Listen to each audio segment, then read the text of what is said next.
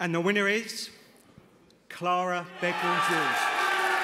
Well done it is to Clara Bagenal, ladies and gentlemen. Yeah, so I'm Clara Bagenal. I'm a senior engineer at Elementor Consulting. I've won the Engineer of the Year award at CIBSE.